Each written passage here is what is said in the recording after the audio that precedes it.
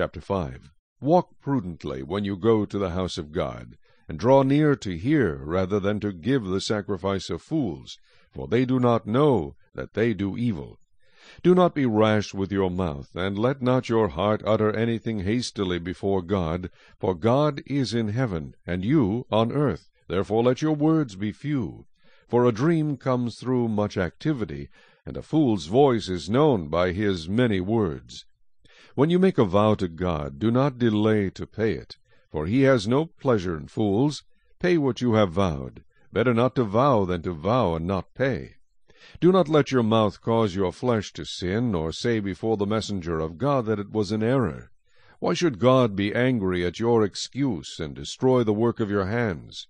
For in the multitude of dreams and many words there is also vanity. But fear God.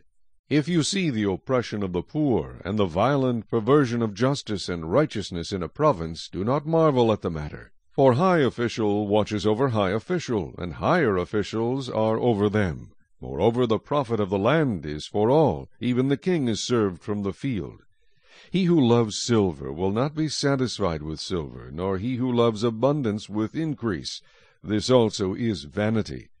When goods increase, they increase who eat them. So what profit have the owners, except to see them with their eyes? The sleep of a laboring man is sweet, whether he eats little or much, but the abundance of the rich will not permit him to sleep. There is a severe evil which I have seen under the sun, riches kept for their owner to his hurt. But those riches perish through misfortune. When he begets a son, there is nothing in his hand. As he came from his mother's womb, naked shall he return, to go as he came, and he shall take nothing from his labor, which he may carry away in his hand. And this also is a severe evil.